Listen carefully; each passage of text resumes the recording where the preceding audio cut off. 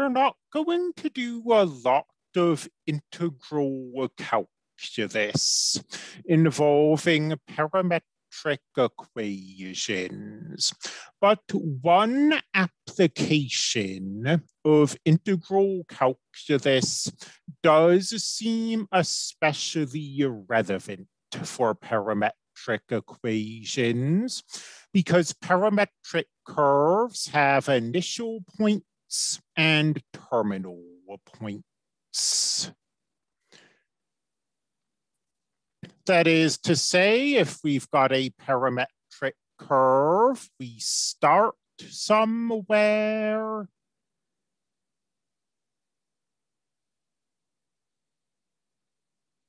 and we end somewhere. And in that context, it's very natural to ask, how far did we travel? In other words,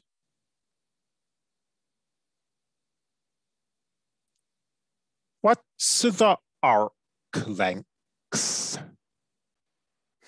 I don't think I want to spend the time deriving the arc length formula in detail. I'll just state it. The arc length is the integral from A to B, where A is our initial time and B is our terminal time, of the derivative of x with respect to t squared plus the derivative of y with respect to t squared dt. And we do have a few requirements that this parametric equation has to satisfy if the arc length formula is to be valid. Let's go through these one by one. Our first requirement is fairly straightforward. This arc length formula has these derivatives in it. So these derivatives had better exist. And in fact, we need something slightly stronger than existence. We need them to be continuous functions. The second requirement is a bit less obvious. The derivatives dx dt and dy dt can never be simultaneously zero. That requirement comes from the following. You have a parametric curve. As time passes, you move. And dx dt measures your horizontal velocity, and dy dt measures your vertical velocity.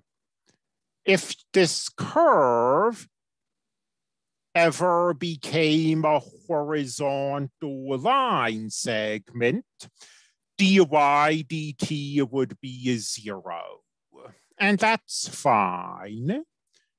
And if it ever became a vertical line segment, dx dt would be zero.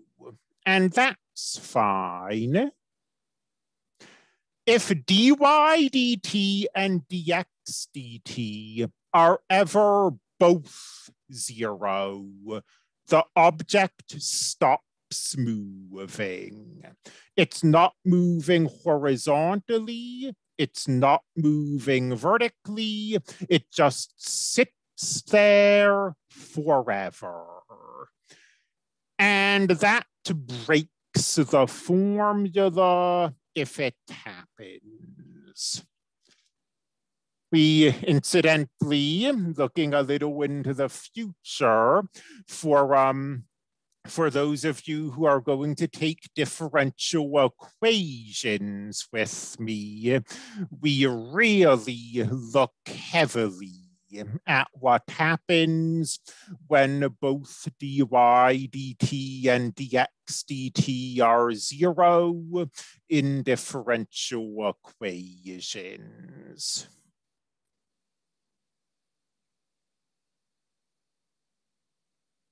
Our third requirement is that we do not retrace our path from A to B. So consider the sine of 2t equals x, the cosine of 2t equals y from 0 to 2 pi. When t equals 0, we're at the top of the unit circle, and we are traveling clockwise. Because of this too, when t equals pi, we've traveled entirely around the circle. And then between pi and 2 pi, we retrace that same path a second time. That is not allowed to happen if we're going to use this formula. As a final note, when we first saw the arc length formula at the very beginning of this class, we made the observation that we'll almost never be able to actually find the indefinite integrals that we get from the arc length formula. The same is still true here.